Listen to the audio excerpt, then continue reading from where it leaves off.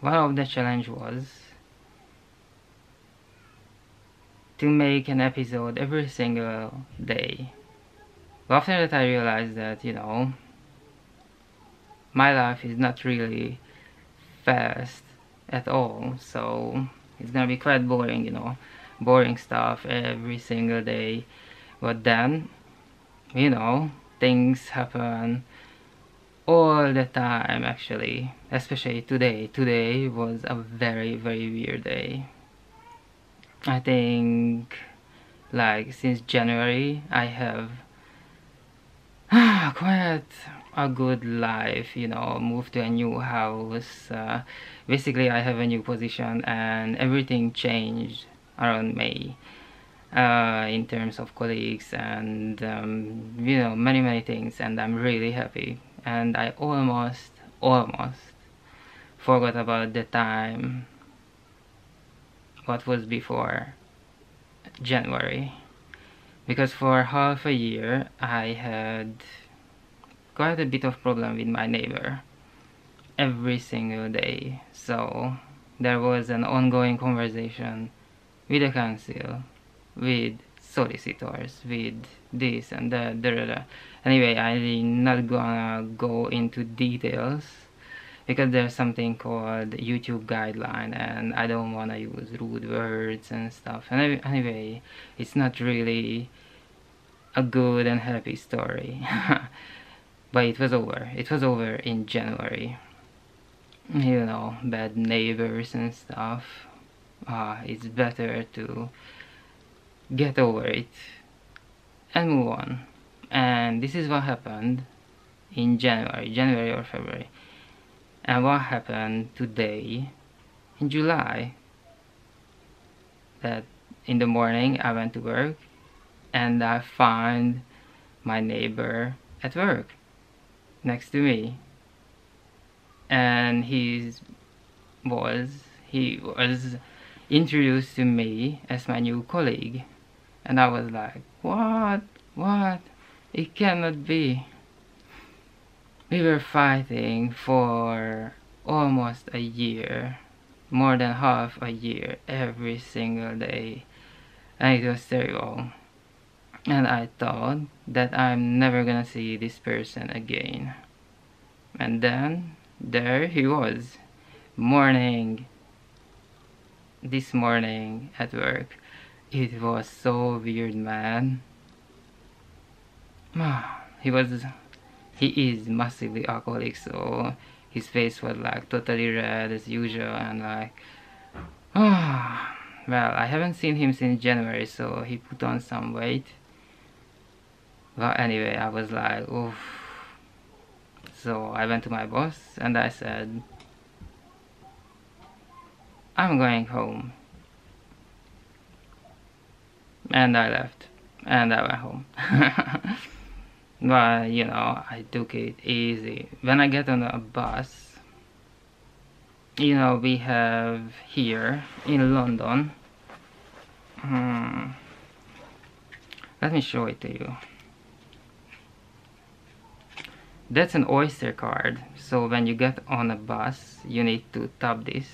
So it's gonna take the money.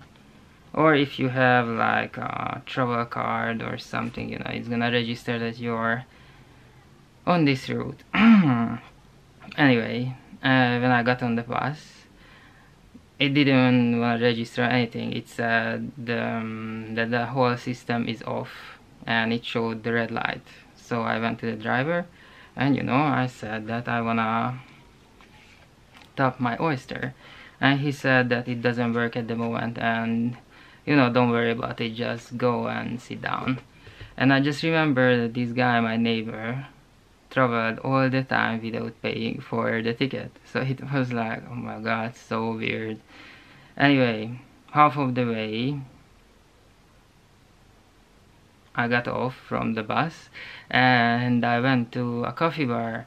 I don't really drink coffee at all nowadays, but I went to the shop and I wanted to do something totally different than my daily routine, as I had a day off suddenly. And I asked for a an iced coffee, and I realized that there is like 50 different kind of iced coffee. I never had it before. I didn't know how it goes. It was funny, man. Anyway, I stayed there for an hour, just to cool down, and then I went to a bookshop and I bought two books. One is Hiromi Kawakami, Strange Weather in Tokyo, and the other one is, alright, so Arundhati Roy, The Ministry of Utmost Happiness. I'm gonna show you the cover. So I took these books and I wanted to pay, and this shop is an independent shop,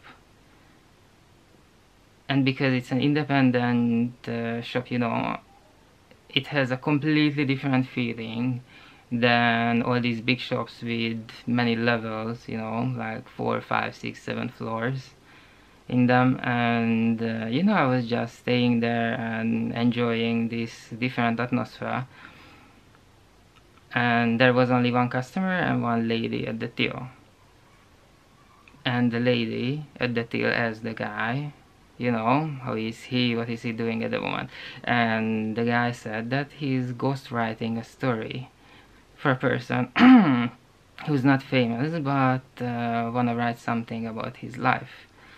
He wants to get a book published about his life, and then it turned out that the lady at the till is doing exactly the same thing, working as a ghost writer.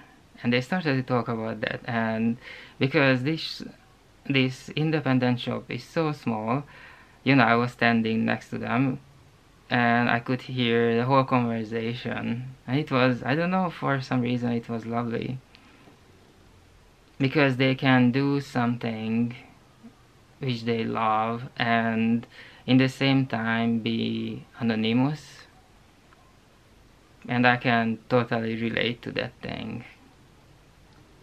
It was great. And then the whole thing, the whole conversation, this coffee, these books, and everything, finally got my mind off of the situation we had today, that I saw my neighbor again after, all those things happened. Wow, pretty weird day. Well, we'll see what's gonna happen.